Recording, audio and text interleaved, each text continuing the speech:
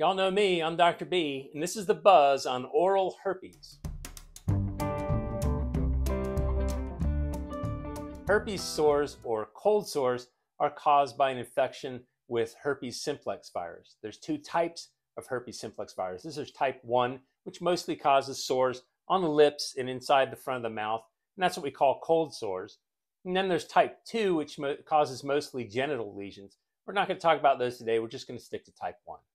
Herpes simplex virus type 1 is usually passed by close contact like kissing or sharing food or drinks or utensils. It's also passed by people who are wrestlers because they're in close contact, or anyone who plays a contact sport can pass this kind of thing. It can be spread even if there are no obvious lesions, and it's very contagious. Somewhere in 90 to 95% of people worldwide have antibodies to the HSV1 virus, which means that at some point, even if they didn't know it, they had a cold sore or they had an infection with herpes virus.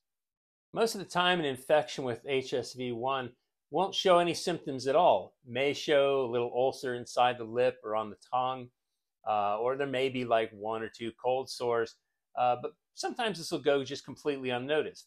Unfortunately, there are some cases where, especially when kids get the virus for the first time, it can cause a lot of swelling and sores on the lips and all through the mouth, especially in the front of the mouth. When you have it all over like that, we call it herpes stomatitis, which means inflammation of the mouth. It's very painful. These kids often don't want to eat, and that is a danger because they can get dehydrated because of that. Now, infection is permanent. Once you get this, you will keep the virus inside you. But the immune system, a healthy immune system, can keep the virus dormant so that it's not showing these sores all the time. Unfortunately, for some people, they can get recurrent cold sores, and they show up usually on the lips because the immune system just can't keep it completely dormant in some people. Here's some pictures of what those lesions look like. Usually it's clusters of painful blisters on a red base. And you can see here on the lip, you got couple, 2, 3 blisters and some reddish areas surrounding that. And that's usually what we're looking for. Usually you'll see them on the lip and right at the border between the lip and the skin. You can see with this arrow, and there's right at that edge, it's what we call the vermilion border between the pink of the lips and the regular colored skin. Often kids will say that they feel some burning or itching on the skin even before the lesion shows up, and then you get these painful bumps. Usually the lesions last 1 or 2 weeks if they're not treated, and there are some triggers for getting recurrent cold sores. Emotional stress, fever, and illness can all be triggers for outbreaks of cold sores. Sun exposure is a very important one. Make sure to wear sunscreen and put it on the lips as well and around the lips. Zinc oxide is a very safe one to do that with. We watch episode 17 of this podcast for our sunscreen recommendations, but zinc oxide is what we would use to prevent this kind of problem. Hormone changes, like being at different times in the menstrual cycle or with pregnancy, those can also be triggers. Skin injury or trauma or lip injury, maybe you went to the dentist, got a little roughed up there, and had an outbreak of a cold sore. That kind of thing can happen.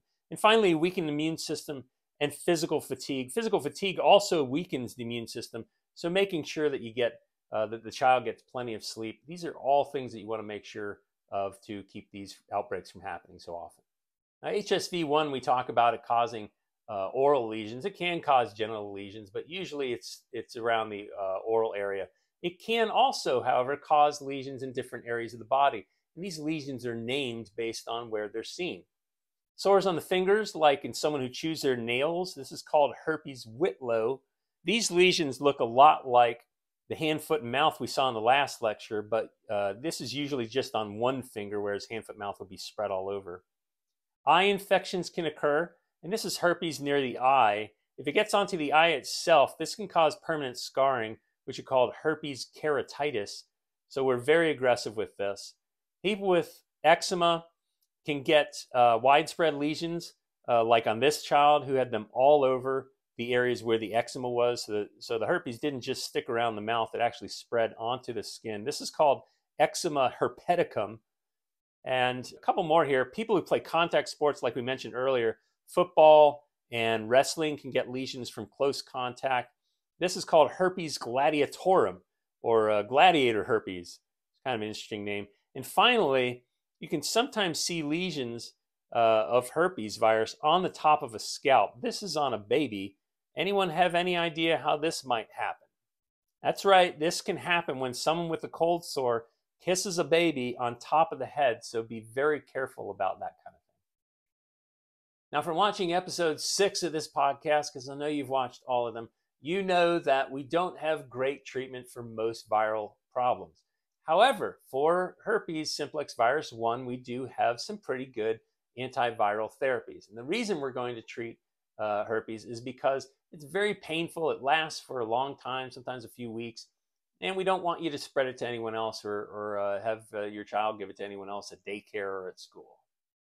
Acyclovir is the original anti-herpes medicine, and it also works for other types of herpes like herpes zoster, also known as chickenpox.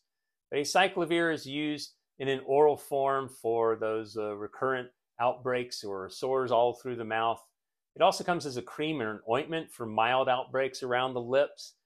For severe infections, if a child has contracted herpes as a newborn, or if it's in or near the eye, or for encephalitis, which means brain infection, then there's an IV form that can be used when the child is hospitalized. The other anti-herpes medicine we see often and use often is valacyclovir. That's an oral form, and it has fewer doses, fewer side effects, because you don't have to take so much all at once, and that's used for oral outbreaks as well. Well, that's all you need to know about herpes simplex virus type 1. Stay away from those cold sores. Do not share drinks. Do not share forks. Do not share food, lip balm, anything that comes near your mouth. Please get your own, okay? And also watch for any kind of recurrent or new outbreaks of blisters with a little redness, clusters of blisters, a little redness around it. Could be herpes simplex virus. You want to talk to your doctor if you see that kind of thing.